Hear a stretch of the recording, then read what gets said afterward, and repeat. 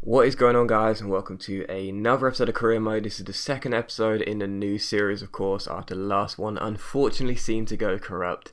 And yeah, hopefully you're enjoying this. I'm sort of doing all three commentaries in one night, and to be honest, I was thinking about taking a break from YouTube. Things have been really difficult for me lately for personal reasons, but I've been talking to a very nice girl and she convinced me that it's best to just keep on going and ride the storm. So yeah, thanks for her. And yeah, I'm going to try and keep doing daily uploads. I mean, it is difficult, trust me, with things being the way they are at the moment, but I'm going to try and keep doing daily uploads because I know you guys deserve it. And yeah, basically I should just keep on going. But we start the season off here, of course, with Blackburn Rovers taking on Barnsley in the Capital One Cup, and I just showed the sliders again because I don't know, I mean, it gets to the point where I literally just think, you know, I am not having someone sit there in my videos saying, you're playing on amateur, you're using sliders. I just cannot stand it when people seem to be so transfixed that someone is cheating. What have I got to prove, seriously? But anyway, I'll try and show them once an episode. Maybe I won't. Maybe I'll just stop after a while, but I don't know. One thing I was going to do here was try and sign Paulo Gazza now, because he is obviously the sexiest man in the world. I obviously, you know, signed Andros Townsend on loan, and he wasn't on the loan list. Gazzaniga's not on the loan list, so I thought, you know, maybe I can hopefully get him to sign as well. But I wasn't too hopeful, but I was also trying to sign this guy. One of the main reasons is because he's got an underscore at the end of his name. That's so cool, but I'm pretty sure that can't be real. That cannot be real. Floringardo underscore. That cannot be real. But yeah, tell me below if you know that guy, not personally, but if you know who he is. Does he seriously have an underscore at the end of his name? I mean, unless you've got like a double barrel name, I can't think of anyone that's got that.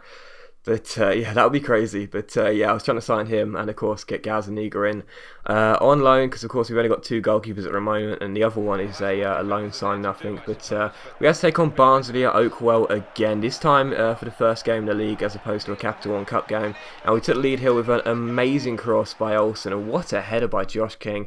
I think he and Jordan Rhodes are going to be an amazing partnership this season. So 1-0 the final score. Absolutely delighted to get 3 points from the first game, and I was just so delighted because straight after the game, Southampton sent us an email. Nigel Atkins says, yeah, you can take Paulo if you want. So yeah, I was just fucking absolutely delighted to get Paulo. I mean, obviously, you know, I absolutely love the guy, as you guys know, and if you follow me on Twitter, link below, you will know that I literally, it's a good thing I don't live in Southampton, because I would literally be going around every single house knocking on the door trying to find him. But yeah, we get a scouting update here. I think I signed one of these guys and reject the other two and leave this guy just to continue the scouting.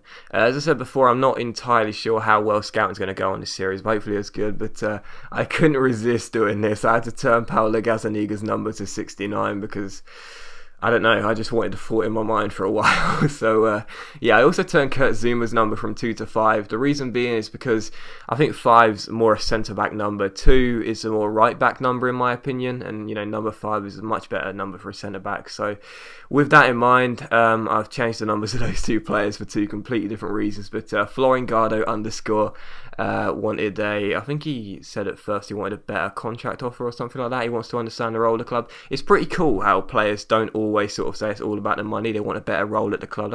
That's pretty cool. I kind of like that about this game. I don't think that was in FIFA 12, but maybe I was wrong. I don't know. I can't remember. But the next game is against Wolves, the second game of the Empire Championship season. And to be honest, this game was a real sort of early 6-point clash, because Wolves obviously a team that came down with Blackburn last season from the Premiership. And, you know, I thought to myself, this will be an early 6-pointer game, so I need to be on my A game. But my defending, once again, is just really poor. I mean, I don't know what happened to my centre-backs here. They just seem to part of the middle. And there was a simple finish for Jamie O'Hara. But to be honest, I know my defending is really poor, don't get me wrong.